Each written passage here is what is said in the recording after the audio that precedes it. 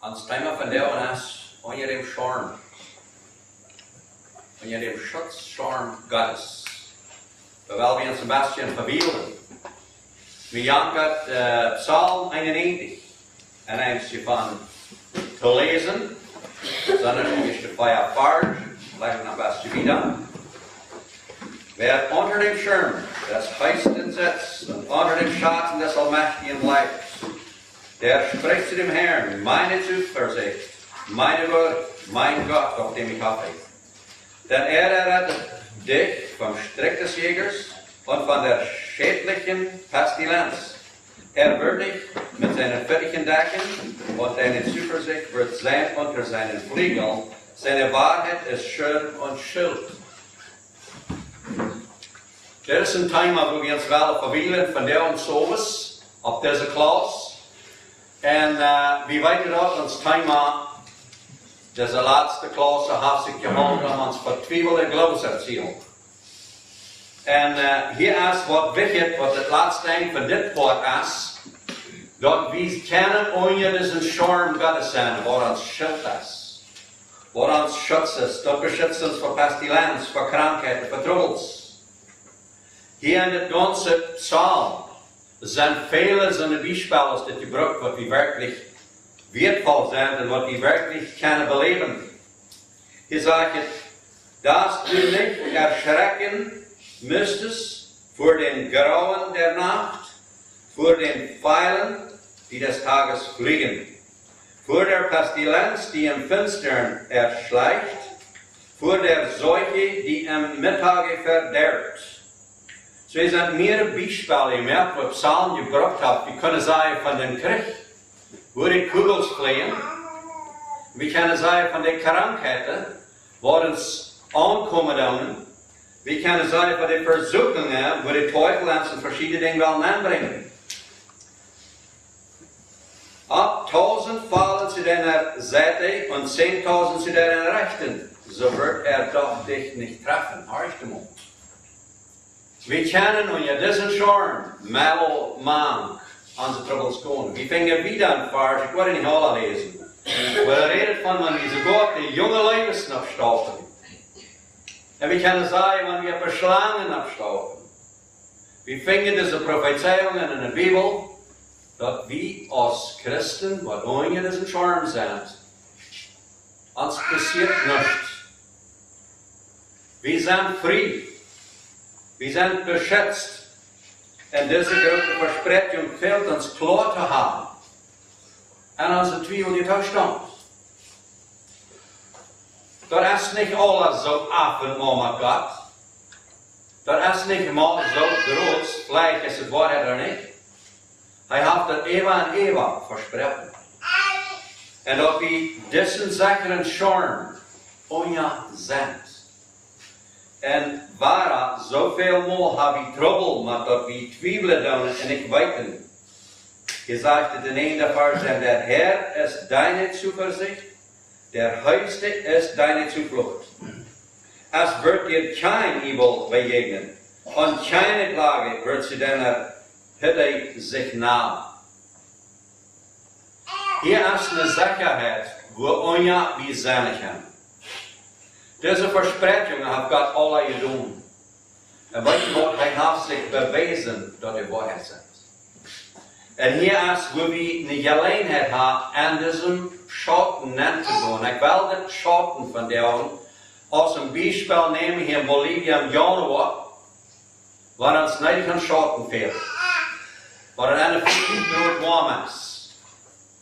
Und das ist eine Hand, die uns trecken hat, ständig. Wann wir da sind, uns verlangt nur Schatten. Und wenn ihr diesen Schirm, in den Schatten, das wir leben können, das wird Gott reingemacht hat. Und weißt du was? Er hat seine Engel befohlen über die. Und er wird die beschützen auf den ganzen Weg. Das ist der 11. Vers. Der 12. Dass sie dich auf den Händen tragen und du deinen Fuß nicht an einen Stein stoßest. Dat zal ik eerst zeggen, auf Leiden und Ottern wirst du gehen und treten auf die jungen Leiden und Drachen. Begehrt man so will ich ihn aushalten. Er kennt meinen Namen, darum will ich ihn schützen. Das ist, was Gott sagt. Du kannst, die ja verlangt noch nicht. Was du von der Sonne, was im Hort nur Gott verlangt. Gott verlangt viel Dollar noch nicht. Hij hat die gemerkt. Hij weet wer du bist, hij weet wat hij dort geht, und han verlangt noch nicht. Kannst du Gott, kannt hij die. Hij wird die beschützen, hij wird die halten. Ruft mich an, so will ich ihn erhören. Ich bin bei ihm in der Not.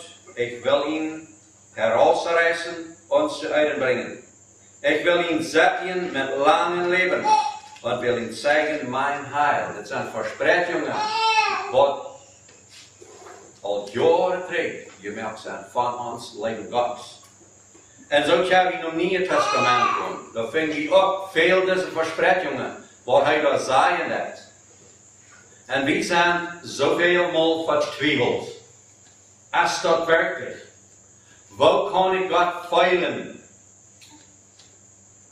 Hier sind viele von diesen Dingen, was wir so klar finden und wir darüber an zu glauben. Wenn wir das lesen, dann passiert das ist das. Weil wir mal uns Augen aufmerken und unsere Zwiebeln loslassen und wirklich dort nehmen, was wird Gottes sein. Wir haben fast der Glauben an Gott, ja? Aber wir brauchen noch einen gehorsamen Glauben. Ich sage manchmal, wir haben den Glauben an Gott, das alle Wahrheit, was er sagen hat, aber wir brauchen noch einen aktiven Glauben. Was mögen das? Und hier ist Wegwunsch, wo wir können überkommen. Unsere Vertwiebelung und unsere Klarheit, Unklarheit, soll ich sagen, so viel als wir in unsere Menschen finden, sogar über diese Sehnungen. Ich sage manchmal, Gott sehen ständig, Stund für Stund. Und wir setzen in unseren Zwiebeln weiter nicht in Segen Rücken an. Help ihm mal. Wir alle dem gibt uns all diese Segnungen. Und wir können verborgen dabei leben, und wir sind nicht verborgen, sie sind vertwiebelt. Und hier könnte sie Gelegenheit sein, nicht bloß ein Angrühl für all diese Zwiebelerie. Wir haben uns mal den Regen weich drehen von dieser Zwiebelerie, wir haben mal kicken, wer Gott ist, was er denkt. Und wir denken manchmal, so Charakter ja ein ricker Mann, dann steht da eine Halbjahr, und Lazarus an dem Abraham seine Schuld wieder. Dann sagt das ricker Mann ab, du will einen von Deutschen abwachen, sagt er mal, dann war der Leben. So sind wir von der. Wie wir gleich, wenn du mal eine Wolke vom Himmel aufplumpst, und da jetzt mal weiß, dass Gott uns wirklich lebt. Er hat das hier alle abgeschrieben, er bewies, dass die Dinge passieren. Und wir holen uns so getauft, und sagen allein an Bibel, ja, das ist doch der Fall. Kolosser 3, das ist ein Thema, was ich viel habe an dieser Klasse. Kolosser 3 ist ein wertvolles Kapitel, wo wir wirklich können als Christen uns näherlassen und loslassen. Dort bin ich derbe stehen, als das Junge hier steht und twiebelt. Und weißt du, wir sind manchmal so klug und so bedacht und versuchen Gott noch mal so deutlich zu machen, wo gerade in Trouble ist. Uns schien so, er weiß das nicht. Uns schien so, er hört nicht noch in Trouble. Und mancher sagt, er kann nicht. Ich habe also viel versucht und das geht nicht. Wir sind da in diesem Zwiebel. Wo kommt das, wir glauben, das geht nicht, und Gott sagt, das geht. Sind wir noch Klick als Gott? Oh, wir denken auch vielleicht, so Gott hat nicht erfahren, aber ich habe Gott muss ein manches im Teufel sein. Und ja, ich kann dem Tag wieder wieder. Gott geht ihm all im Himmel kann und stoppt dem Rück, wenn sie können gar nicht drücken. Und gleich, ja, er weiß nicht später, wer der Teufel ist, das Tür nach, weil die Fehler geht. Er weiß, dass wir gerade ein Trouble ist. Und auch weit hilft, dass wir das niemals tun können. Weil wir nur den kicken hier, unsere fleischliche Macht und uns eine Eck. Das, was so ganz viel war, uns anpackt. Das hat zu tun mit jenem Fleisch.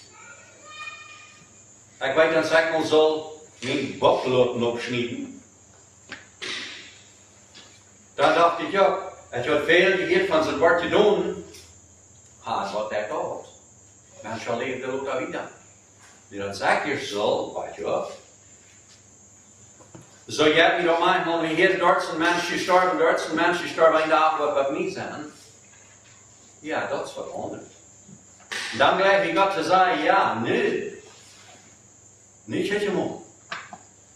Nu zie ik iets aan wat ik heb. Dan vang ik aan te twijfelen als hij werkelijk wordt. Dus je zegt wie interessant was en wie kan je lopen met die vrouw niet zo, dan was in de hel, maar ik zei nee. Ik broek niet het. Dus ik dacht, ik wil op je examen en ik weer kort stoots. Je aanleiden ze me als ik zei, ik broek geen hel, ik oké. Dan leiden ze me in een stoel aan, hadden ze door een film te zijn. Dan wijzen ze hoe dat worden mensen bereid. Dat moet niet lopen. Dat is een beetje interessant, waar die man aan bad liggen deed. En dan kwam die man wat in de boek schreven deed. Die had zo'n lange massa. En holde dat wat even zien zijde en schopte dat zo, dat dan je vereenstal van die man zien ineens voorbij holde hem, en die mensen dan zo. En zodat als je schopt had, dan holde dat even een boek dat hij voor die vloer een been aanbakt erom. Zo'n film zag ik. Oké, ik weer uit de man hier. Dat zijn dingen wat we beleven. Dan checken we naar God en zeggen, check hoe groot mijn trouble is. We hebben zo overdreven, ik vond het te lachen. En dat is wat sommige dingen zijn. We checken aan ons grote gevoel, leven aan dat het niet ons echt, nu wordt dat maar te breed. En we worden gelijk met God op het zijn. We hebben Kolosser 3 nemen. 1 vers 3. Zijn we met Christus opgestaan, dan ziet wat boven is, hoe Christus is, en een rechte Gottes. We kunnen zeggen, hij zet een rechte Gottes. Wat meint dat? Het is toch een staat en familie. Dat is wat hij deed. Dit is een grote verspreking. En ik moet gelijk, het is een vers gebruikt in jullie leeuw en in mijn leeuw. Want wie geloven we wondergroot aan struggles, we ons niet meer weten. Dan willen we mal dit vers nemen. En wat van een grote almacht, we hebben Jezus zelfs bij God als een staat en voor ons. En dit kleine natte handel wat we hebben, dat is wat veel. En ik geloof dat het is nodig dat we dit omdraaien moeten checken doen en zij moeten ons probleem. Wat groot God is. Wat hij al doen heeft. Wat hij al doen kan. En waar je lopen niet was aan. Dit tweede vers zegt, kracht door dat er boven is, niet door dat er weer is. Weet je wat, ik wil van jou en waar van dit reden, wat ik wil eigen heb. Dat zolang als we worden en onze troubles aan checken.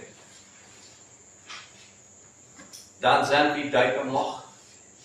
Want we zwaar aanchecken wat groot God is. En wat hij gedaan heeft voor mij en die. En wat hij nog deed voor mij en die. We hadden laatst in een klas wat we hier deden. Dat we wel bloos moeten denken. Wat Jezus dat gekost heeft. Dat heeft hij voor mij en die gedaan. En dan gaan we dan niet zien dat we zijn. Ha, wie is blij te feiern. Dit is ons grote trouble. Dit is dit namelijk onze duisternis en onze gevoelens. Dat is dus een grote monster, zou ik zeggen. Een grote beest. Wat er staat, ons gevoelsleven. En verstaat me niet zo dat we geen gevoelens hebben. Dat heeft ons de gift van zeer wertvolle dingen. Weet je wat, de teufel pakt onze gevoelens en stapt ons in het achteraan en dan schaft hij met. En hij maakt die allerhand dieplich.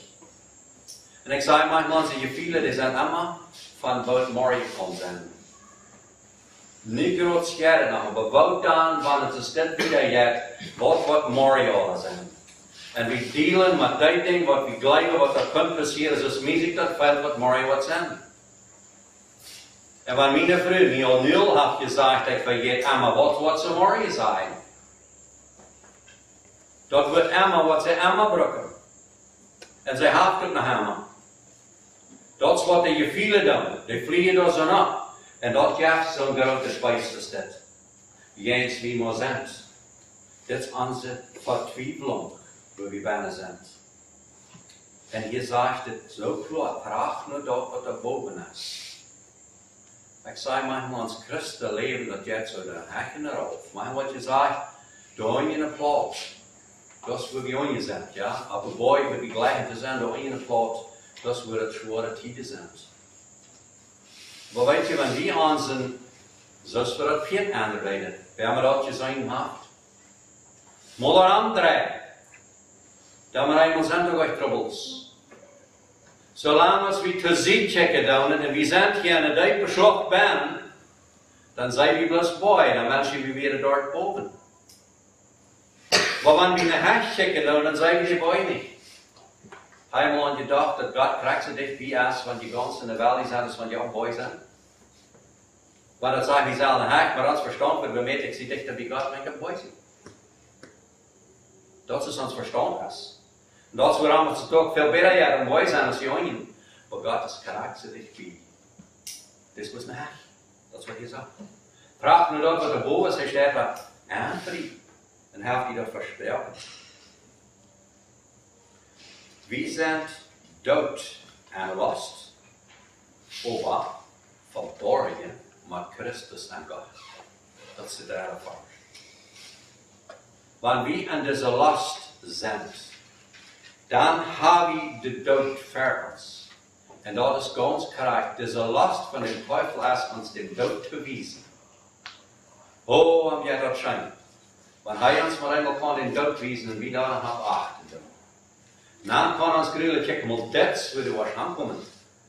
Want God is weer op. God zei je wat ik zijn, en kost je bij feiler is. En dan wijst ons den dood en maakt ons grillen, dan vangt ons aan te flatteren, dan jagt ons wat nog alle passeren. Waar ons dit al wijst. Dat is wanneer we in deze teufels lasten snel laten doen. En dit houdt zich niet bloos om een vleesjeslast. Dit is een teufelsslast wat er ons gevoelsleven en ons ene echt schaft.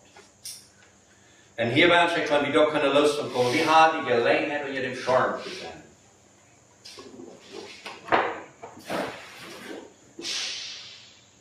Psalm 91, heb groot zeewegen en hartstimmel. Dit is wat God heeft voor ons.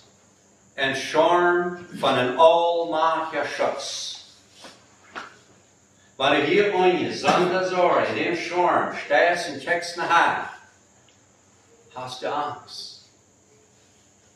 Du kannst Angst haben, wenn du das siehst, checkst, wat er leicht alle om je Schirm kunnen komen, oder hoe leicht du musst kennen van Schirm vet komen, weet je, dat is wat we veel doen. Aber allein van hier, door het checken alleen, macht ons Angst. We hebben een hechtje, wo ons schutz is. Wo onze beschützung is. En dat is zo herrlich, want du was gonen. Und je is een Schirm, en du was op een slang afstoppen, dat zegt de Bibel ons wat besproken. Weet je, ik wil nu dichterbij komen met deze wunderbare Heilung en Schutz, wat we hebben. Wenn deine Herrschexen, die auf Gott verloren ist, dann kann dem Teufel seine Sensor, halt abstellt, fertig und zu checken. Den magst du nicht. Dort sind sie gefahren, du kannst, was immer, wie eine Bar vorbeigonnen. Oder du kannst beim Hurenhus vorbeigonnen. Oder du kannst sogar wie eine Strunz vorbeigonnen. Wenn du eine Herrschexen, dann magst du die nicht. Dat kan een slang zijn, wo du afstoppst. Dat kan zijn dat een frühmensch wat je ophält en wel haar rep je fixt om die te proben. Wenn du eine Hecht checkst, dann kannst du halt bei Reffen fixen, du wirst nicht angeworden, dass du eine Schlange gestohlen hast. Was ich geriefen will. Aber die fällt nicht bei, dass der Teufel da rein wird und die geriefen. En Gott sein Schatz ist da, wenn sie checkst an. Du gehst nicht von dem Schirm fern. Hier sind diese beschützende Dinge, wo wir ganz gelobt über sind. Uns fällt Gott nicht bei. Ich wollte laatst einmal die Geschichte in eine Klasse, weil die Wahrheit vertalen. Was Gott seine wunderbare Leib tät. Der Schutzschirm, das wir einer, was mir das selbst vertalen. Er sagt, er hat einen Freund, der sich betient hat, das heißt, sie wieder beide super schwarz, sie wieder beide nur das selbst Bar geworden. Hat einmal getrunken. Und er hat durch Gottes Gnade, kämpft er diesen Schirm. Und dann hat er nur seinen Freund und redet ihm davon. Ich will die gleich genug te halten. Ich zie losgekommen van dort, was geht los. Dus Freund sagt noch nicht. Und er redet noch mal Wahrheit zu Anfang. Doch wahrscheinlich dat niet geht, dat hij wirklich kan los zijn. Van dort los das. Als ik hier schwierig. Noch nicht. Hij wil niet. Een dag zat aan de bar. En drinkt op ons geloof. En alleen heeft geen vriend. Maar eenmaal zit hij. Zijn vriend kwam te de deur. Ja, dat is niet dat dem zijn Christentum redt. Nu kan zijn dat we wel zijn gouden leven houdt. En hij kwam direct naar hem gegaan. Zat zich dat aan doen. Kwam hij met jaren dat een drink aan bij en zei ik al dus een kook. Zo ik denk dan zei hij. Dan vraag ik dus aan. Wat was du hier? Wat zeg je weet wat ik bang voor die? Wie aan het lust moet komen bij die te zetten. Lust wezen dat ik leid die. Weet je wat? Dit zet ik uit, wanneer dit een schorm eeuwig slaan en al het beste. Naam, hoe hij zijn vriend en verloren het zo. Duik hem lach verzongen. Terwijl ik lust wezen ik leid die. Dat is wat we in deze schorm kunnen doen. En broeder en zuster, ik wens je wachten van jou allemaal op. Wat we hebben. Waarom zeggen we hier twijfelen en weten niet als we hier raad zijn of niet en weten niet als we bellen en weten niet hoe we maar onze gevoelens aanbellen. En deze gelegenheid te hebben, heeft God ons gegeven kennen en een barn aangaan met God zijn leven en een rare schop. Hoeveel tijd gaan we nog drukken? Zo hebt we dat met onze gemeente, met onze groepen, waarom we hebben, we schaffen met alle handen dingen. En we gaan vergeten dat er raar is. We willen al onze regelen en al die waar we ons uitdiskuteren, uitdenken, we worden wel schaffen, we willen dit doen, we willen dat, we moeten beter, we moeten een beetje beter. Werkelijk, das Erradung, das Schorm, wo wir wie können sein, der erst Leben. Wir denken vielleicht, wenn wir nicht Sünde tun, dann wollen wir doch wohl zusammen Himmel kommen. Dat is wat veel mensen twijfelen met. Heb ik nu al weinig genoeg Sünde gedaan door vielleicht wat uitrekenen? Oder heb ik al genoeg bekend door vielleicht wat uitrekenen? Al deze dingen maken ons twijfelen. En al deze versprechungen. Weet je wat, wie hebben zoveel met deze dingen? Maar ik heb niet verstaan dat deze verspreching werkelijk zo is. Dat is toch wel niet van mij. Dan lees ik dat een. Oh ja, dit would be niet passen. Dat lijkt de twijfel aan, maar dat niet nemen. Aber diese Versprechung, ich habe nicht verstanden, wenn sie passt nicht in ons Leben an. Ich lebe dort nicht. Und ich muss sagen, ich sehe bloß nicht so ein Mensch dort. Für mich ist das doch wohl bloß nicht. Und verweilt mich mit diesen Dingen, wo sie hier viele wie passen dann. Wenn wir doch sind dann, was machen wir dann? Dann machen wir die Finger zu Gott gedreht. Hier sind so viele Lesungen. Wir haben nur Römer 7 gehen. Vers 5. Also seid auch ihr, meine Brüder, gekleidet dem Gesetz durch den Leib Christi, dass ihr eines anderen seid, nämlich das, der von den Toten auferweckt ist, auf das wir Gott Frucht bringen. Denn da wir im Fleisch waren, da waren die sündlichen Lüste, welche durchs Gesetz sich errichten, kräftig in unseren Gliedern, dem Tode Frucht zu bringen. Nun aber sind wir vom Gesetz los und ihm abgestorben, das uns gefangen hielt, also dass wir dienen sollen im neuen Wesen des Geistes und nicht im alten Wesen des Buchstabens. Hier sind so viele Dinge, was wir sollen sein können. Ich wünsche, dass Gott uns das kann offenbaren, dass das Buchstaben, als krijgt dort, was wir sehr viel mit unseren vielen tun. Wir sehen unseren Buchstaben, womit wir unsere vielen pflegen können. Und er hat all diese Versprechungen, dass wir dort nicht sterben. Wir sollen loslassen und ein neues Weg leben. Wir wollen so viel mal das neue Leben an uns alten Weg leben und alles, was uns festhalten. Wir denken vielleicht so, na ja, all diese Dinge, was wir plauen, Gewässer sind dreckig, rummachen, all das, das wird je doch nicht so einfach sein, das loslassen, wenn es Jesus hat gesagt, oder Gott hat gesagt, wir wollen hier Matronen ein schweres Leben haben. Yes, wir haben. Wir haben Matronen ein schweres Leben, maar uns loslassen. Aber er hat uns beraubt vom Loslassen. Das wird er uns gemerkt haben. Und er sagt so viele Versprechungen. Und weet je, das ist für so eine geschrieben, als krijg nie, wenn ich euch sehe. Dort ein zerschlagen und zerbrochenen Herz, wenn ich dort habe, dort habt ihr mit um Trost geschrieben. Nicht mit um Fluch, dort ja, so muss es sein. Er hält uns da raus. Und wenn wir ganz am Ende sind, er sagt, wir brauchen gemein zu kommen. Wir müssen erkennen, dass wir selbst nicht kennen, uit uns selbst kennen wir nicht. Und dort braucht das zerschlagen, zerbrochene Herz, da will er uns zurückhalten, nicht allein. Wir kommen da an, wir sind da, weil wir uns zurückhalten. Dass wir am Fleisch werden, dann hat der Teufel diese Last mit uns die Kraft zu geben, da werden zu leben, mit seiner Macht, durch das Gesetz erreicht sich all das. Da wird bloß so viel verständlich. Und unsere Glieder werden gebraucht, zum Frucht bringen zum Tod. Das ist alle Wahrheit. Und wenn ich nicht sage, ich sehe da bin, dann kann ich nicht kommen. So ist es erst haben. Wenn du weißt, wo du von Champs oder wo du bist, dann kannst du wohin kommen. Aber wenn du nicht mal weißt, dass du verloren bist, dann weißt du gleich, dass die Teraden fehlt. So dort sind diese Verse geschrieben, dass die teuflische Macht die schafft, macht seine Last an uns. Und er hat keine größere Last, als wenn er wird Kondonen gehen, den himmlischen Vater, wenn es dort sein gehen.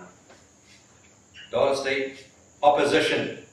Das ist der Konflikt, wo das ist. Und das, wo jemand eine Last hat geschaffen. Nun sagt jetzt, sind wir los von dem Gesetz und wir sind aufgestorben, das Gesetz, wird uns einmal festgehalten. Und wir haben die Klausel sehr klar gehabt, wenn Gott das Gesetz sagt. Und von das Gesetz, was wir an uns haben, das Gesetz der Sünde, da werden wir loslassen von den Übergehen als das Gesetz der Gnade. Wenn es das Gesetz von der Sünde, das hält uns fest. Das war das. Habe ich klar, dass wir mit uns Sünde leben, für den Tod Jesus Christus getauft sind. Es ist dort klar geworden an unsere Taufe. Und ich rede nicht von unserer Wutbegleitung von einem anderen Mensch, ich rede von unserer geistlichen Taufe, Reinwaschung und Waschen. Es ist dort klar, dass dort ist tot dem Tod Jesus Christus geworden. Viele von uns haben das nicht klar. Da bin ich nicht klar. Wenn es das erste Einzige war, wir fingen an bei der Feier, da ist bloß eine Taufe. Da ist es. Da gibt nicht zwei verschiedene Sorten Taufe. Some reden von ungeduckten Begleiten, aber da reden wir nicht von dieser Taufe. Da reden wir von der Wutbegleitung. Wir können sagen, die Versprechung oder das Teken, was wir tun, ja? Bekenntnis, was wir tun. Diese Taufe, was wir die Reinigung von Sünde, brauchen wir zu erkennen, dass wir allein durch den Tod Jesus Christus unsere Sünde gewaschen wurden. Er hat betont, ich finde kein anderer. Und das sagt er in Hebräer Kapitel 10, Vers 26. Wenn wir diese Erkenntnis erscheinen, danach notwendig sind, die der Rest keine Hoffnung für uns. Du hast bloß diese Rettung. Wie der nicht berechnet, dann wird nach Lot an ein Jesus kommen. Oder wird Lot an eine andere Tafel kommen. Oder, whatever. Das ist bloß das Eint. Und da muss ich klar haben, dass wir durch den Tod Jesus Christus getauft sind. Und weet je wat, wir sind berufen. Wir sind berufen. Der ist die Tafel, tot im Tod. So, wenn wir dort annehmen dann, und vielleicht würden wir dann sagen, na ja, dort habe ich nicht gewusst, dann sagt die Tafel nicht. Aber wenn du dort nicht gewusst hast und was von der nicht gewusst hast, dann wünsche ich das dort nicht. Die allein hat das nicht noch. Die kannst nicht noch tot im Tod getauft worden und abstunden zu der Herrlichkeit Gottes. Wenn es von der ist noch genug. So wie Brücke dort Gott haben. Und weet je, dat meint nicht bloß, dass ich meine alle Sünde, mir somehow mir bedenken und dort in 2000 Jahren terugdenken, als Jesus der starb und Kreuz und verzekert dort ook de Fleisch met dort. Weet je, dit is wat in dit Moment so wird. Gott sie ihn jetzt schaffen, der ganz korrekt so, dass wenn du waschst, die Tafel oder zu dem Tod, Jesus Christus im Glauben, dass die Sünde sind betont. Nicht bloß die Worte, die halb betont sind, aber die getan. Die sind betont. Jesus hat sein Leben gegeben. Das ist hier passiert. Und dort was annehmen, auf das, was hier passiert ist, dann haftet die Wirkung, was es gesagt. Dann passiert ein Frieden an die. Und weißt du, das ist ein Frieden, was die kannst am Mord feiern. Nu reden wir von je viel. En dat jaagt een wertvolle vrede. Maar dan zeggen we, oh, dat is wel erg met zo schaft die zien. Ik zie je maar een zin, dat we kunnen nu zo gelukkig vinden. Hier is wat was. Ik moet niet hebben, zes wat je doet, als het rechte. Wenn zich zo je dag bedreigt vinden. Dat is wat de twijfel ons maar zeggen. Er zijn zoveel dingen, maar je moet het bloos maken, ik mag dat niet. Want du een vrede krijgt, want du dat klaar hast, dat die zin zijn betoeld, en die neemt dat aan, als een geschenk. Als een check wat je zendt, zou ik zeggen. Wanneer je im Glauben bist, en dit Beispiel gleich ik zei. Wanneer je werkelijk im Glauben bist, ab van daar wo du den check kriegst, en du kriegst dan een check van $1000 oder $100.000. En du hast hem nach Hand, wo kriegst du dan? Rein scharf, dich check. $100.000 habe ich in mijn Hand. Weet je wat we doen met onze schreeuw en je houdt weer af. Zo zit maar ons geloven. De zinnen zijn betoeld, van wie dat een geloven aanneemt, dat als dat waarheid in ons, dan check je schaftig en de zool aan, ik zie vrede. Dat is betoeld. Maar weet je wat? Wanneer je check met de wand en baks, is de geschenk wat ik mij vertaal van die vrouw wat dort in Evalon, ja. Die wisten nicht, dass ein Scheck Geld wird. Und wenn wir so stark tun, dann bricht das nicht. Der Scheck, was ich doch sage, dass wir eine Bettfrüh mit einem Jungen, und der Junge muss sich belohnt fahren, nur stets fahren, schaffen. Omdat sie zu leben hat, sie verhungert gut. Dann sagt er, ich will dort fahren, verdienen in die Geldscheck mit der Leberkost. Und dann lang loopt, dann fährt ein Freund von der Stadt dort hin, en dan verstaat dat om mijn man te zeggen. Zeggen we dat ja. En die maakt zich ermee, hij zegt de man af. Dan zou hij dat zeggen, als de ganz oud en vermokkerd, zat hij wel verhongerd. Dan zegt dat, die zin aan mij schakt, ik zal die bezetje komen. Dan vraagt zij, leeft mijn zin nog? Ja, dat. Nou ja, zegt ze, ik kreeg alle mannen bereid van hem. We hebben mij gezegd, hij wil geld verdienen, mij schakelen dat je leven kan, ik zie niet. Wij schakelen jedes Mal een in hetzelfde beeld met. En die beelden heb ik niet al aan de baan aangepakt. En ik wil veel om de checken, ik wil 40 over dat is geen zin in de maar jedes Mal daarna en check naar de beelden en zegt, weet je wat, dit zijn alles checks.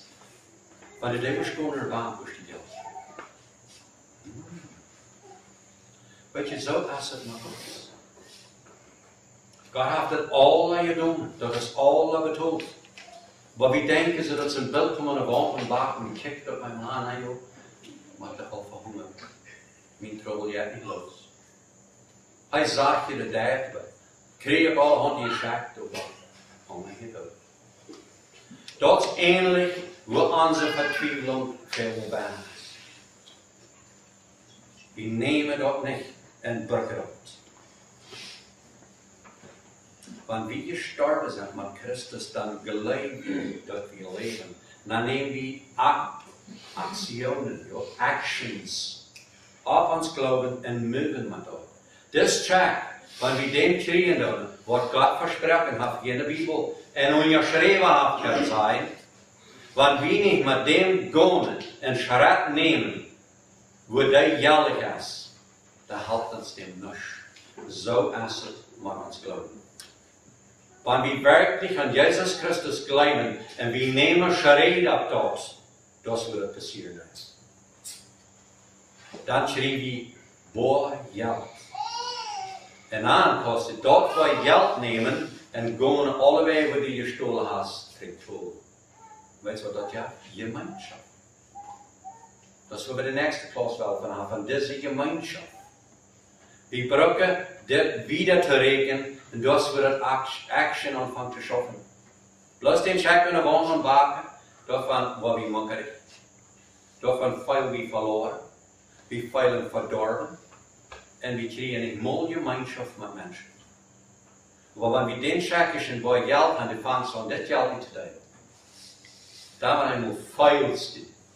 Und die sagen, wir sind vielmal so eidelig, dass ich würde gleich einmal erst feilen. Und dann werden wir anfangen zu. Das ist eine Vergleichung, dann steht das nicht mal sagen, und dann glaube ich, was er checkt sie. Das glaube ich. Dann kann ich schaffen. Hou die mal dafür, dass du wirklich losgelassen hast. Ich sage, dass man uns sehr viel, und das ist viel Troubles, was wir haben. Yes, ich habe alles bekannt. Yes, ich glaube, Jesus hat meine Sünde betont. Yes, ich glaube, Gott ist mir gut, aber warum? Warum hilft das nicht bei mir? Warum kann ich nicht wiederkommen? Warum fühle ich mich so ladig? Ich sage, wir haben den Grund gedreht. Wir lassen das nicht mögen. Wir nehmen nicht den Schritt, wir gehen nicht wieder. Auf der Fahrt sagt, holt ihr dafür, dass ihr gestorben sind für die Sinn und ihr Leben an Christus Jesus. Ich sage, wenn wir das einfach kenntlich im Glauben annehmen, und du wirst mir einen Scheck hier von $100,000, ich glaube, ich würde neidig haben, als eine Kruz gefordert. Und ihm antold, wenn sie wel dat ding mögen haben.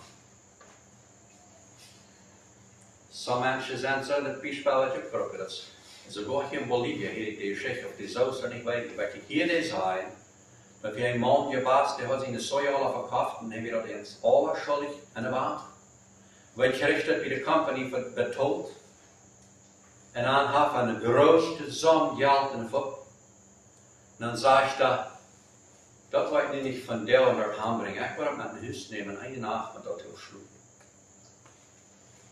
Dann ist ein Stadt, was wir alle weggestoßen. Das ist Charakter, das uns Glaubenschaft.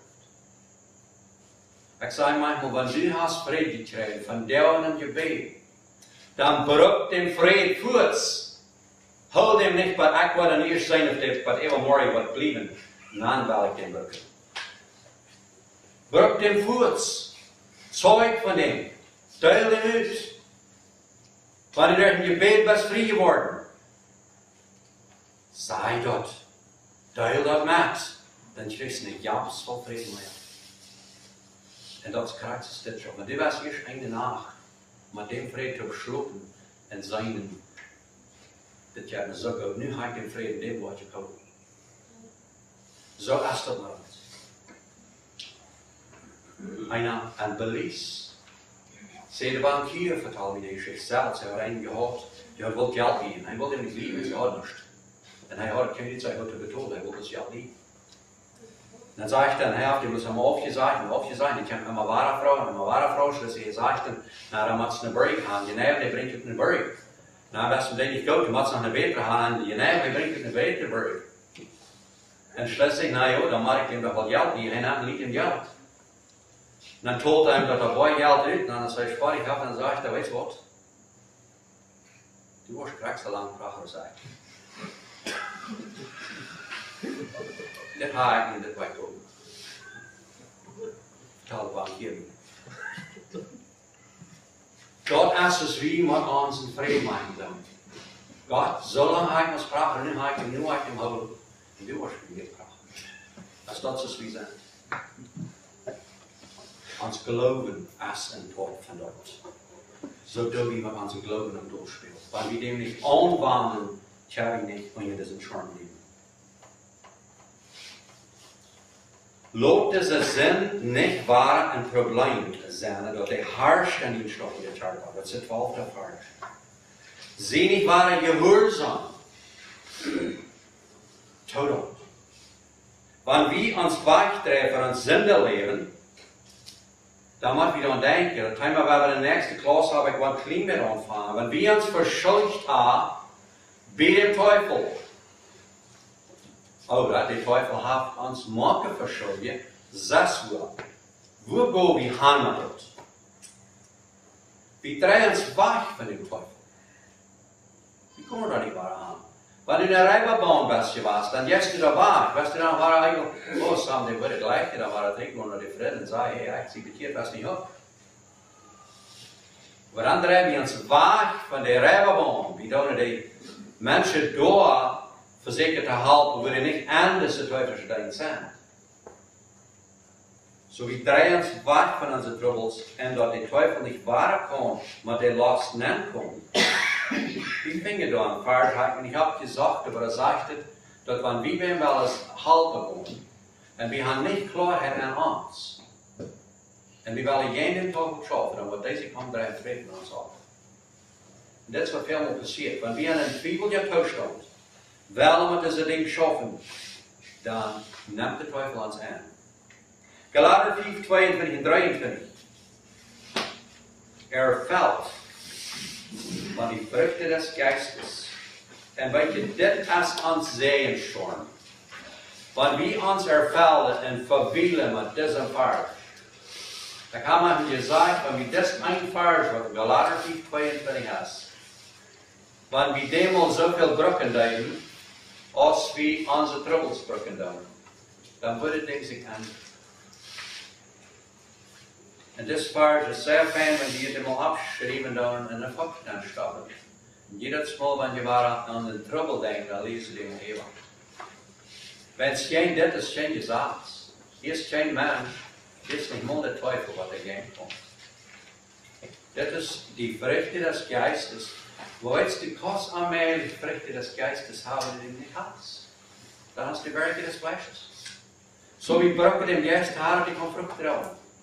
So ist die Bibel sagt, der Baum tracht nicht, seit der Baum tracht nicht saure Frucht, und der saure Baum tracht nicht saure Frucht. So ist es bei uns, wenn wir alle Früchte des Geistes haben, braucht wir den Geist, dort er an uns schaffen wird. Ein Bild hier.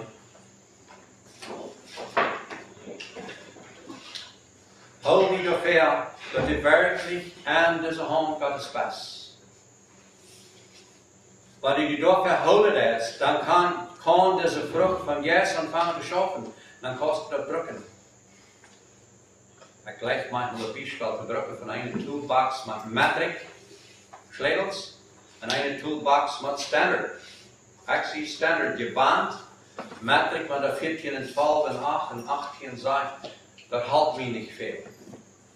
Maar wenn er 5 Achtel, 3 Viertel und 5 Sastien und 7 Achtel ist, dann werde ich krank. Ich darf bloß noch einen Balterkopf checken, dann werde ich auf den Schlittel gut. Das sind meine Kopfbänder, das geht schon getan. Aber Metrik tue ich nicht. Und das ist, was wir brauchen. Wir sind gewarnt, uns alle fleischliche Akt zu brauchen. Und wir müssen uns mal einmal verholen, wie unsere Toolbox checkt. Nicht ob wir an der Treppe. Nu brauchen wir dort, was onderschoft. Und wir haben, und da müssen wir uns verholen. Das helpt nicht, wenn ich noch einmal will.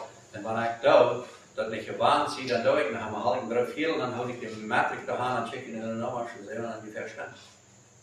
Und passt niemand klar. So dat is uit. Zo zit met dit. We moeten ons verholen, dat deze aanleiding hier passiert is. Van der als een nieuwe hoge priester wordt zelfs het offer voor die gemaakt is en hij staat er bij God aan. En dat als de Segensschirm waar je wie kennen zijn. Dat is waar we onze beschützende hand hebben. Hij moest naar hemel varen omdat hij de priester is. Hij is losgelaten van het vleeselijke leven. En daardoor is hij de priester, waar bijna wie onze raden hebben. Zo ähnlich wordt wie losgelaten van deze eer.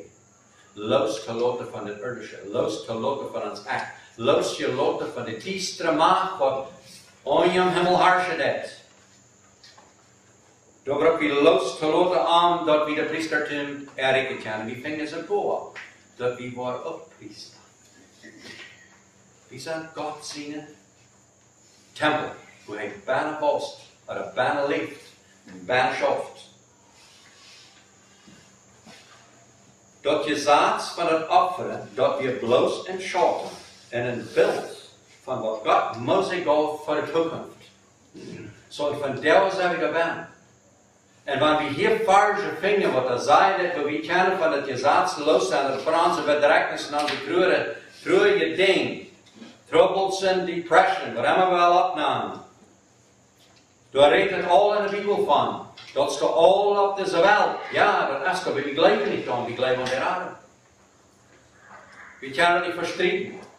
En ik zei manchmal, zijn ook van heel ja door de prediker is. Maar hij heeft zware tijden. Dat is toch. Hij heeft te kampen. Hij wordt moedeloos. Hij twijfelt. Hij kampt. Maar het goede ding is, onje is een schorm, heb je de kracht. Dat is waar het is. Onje is een schorm, kan je even komen. En wat dit niet aan is, dat is niets anders als alle mensen doen. Wij kunnen die bloos zijn, die kan ervan los. Dat is eigenlijk verdoet. Dat is wat ik wil.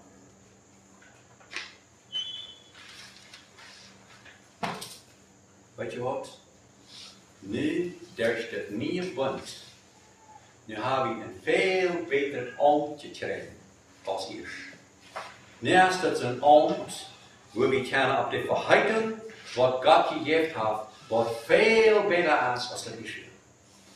En hij heeft het nieuwe band niet gemerkt, dat het eerste weer goed was. Maar wenn het dat eerste niet goed was, taalt hij dat voor oud en afgebroken en geeft ons een nieuwe band. En dat is dat niet het band waar we kunnen even komen, wat de zonde wordt uitgestrekt. Waar hij zelf in ons woont en leven heeft. Dat eerste weer bloos niet goed. Hij heeft ons een betere gezag voor dat weer haalt. Hij dodelt dat eerste band, waarom, wenn es de mensen hartste niet meer had. Dat meint, wie mensen, wie werden niet waardig dat eerste band. Dat ons dat je raakt moet. Daarbij moet hij niet wat er anders is als dat wat hij voor de voeders te Mozes gegeven heeft. En hier zegt hij in 10 vers, ik wil mijn gezaad en die wat mensen. Gleich je dat? Als du feilen, als du glücklich bist met die je vielen eure eigenlijk. Wanneer du dat feilen kost, wat die glücklich macht en wat die glücklich macht, dan kost du dat gezaad verstaan. En wat immer die glücklich macht, dat is van de gezaad der Sünde. En wat die glücklich macht, is van zijn gezaad. Wat die seilig macht, dat is dat nieuwe band voor hij dan heeft. En hij leert ons dat. Hij zegt, ik zelfs wil het in zijn zin aanleggen en in zijn woord wil ik dat neerschrijven. Hast du dat?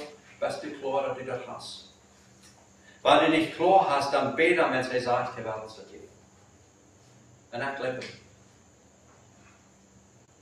Auf der vers, niet brug ik niet die zijn, hoe du moet den Herrn kan, wenn es hij zelfs wat hij kan, en niet bloos die van kleinste van geratste. Dat braucht nicht nur ein Bruder da als ich muss, wenn man ein Priester sein, aber er sagt, ja, ne, ich für die offert, nicht was die Frieden. Von der Schnack ist das nicht. Die sind das nie unangenehme Jahr, wo wir noch das Feier fingen. Wo wirklich Jesus selbst in uns Wort wohnen hat, Wo hij ons deze ding openbaar laat, en je den Segensschirm door als we niet glücklich zijn. Dat hij wel ons alle kan. Ik wil er Sünde en Ongerechtigkeit en niet meer gedenken. Waarom schaf je nog helemaal met dat? Waarom geloof je nog helemaal niet dat ik kan vrij worden? Waarom twijfel je nog helemaal wat man mijn gevoelens aan zal? Al deze dingen. We hebben hem loslaten en geloven toe dat niet gebund. En hier zegt hij dat, wanneer ik gezegd heb, er niet gebroken heeft, oder was zegt dat? Indem zag en neues macht das erste alt. So macht Gott sagt, ik wil niet het bund maken, macht het andere oud. En wanneer het oud maakt, dat meint dat es niet meer te breken. Lukas 4:19. Vandaag zelf aan het ongeneme goede. Dat zei Jezus al meest 2015. Vandaag zelf aan het ongeneme goede. Met deze gelegenheid van ons alle is, en we willen keiner zijn, dat is niet voor mij de genoeg is van ons alle. Dat is niet nur bloß voor de Menonietischer, dat is voor alle mensen. Dat we niet bloß voor de Juden, dat we voor de Heiden, of we zijn voor de Heiden. We hadden deze gelegenheid, dit on te nemen in deze Schirm en Gottes steen te leven.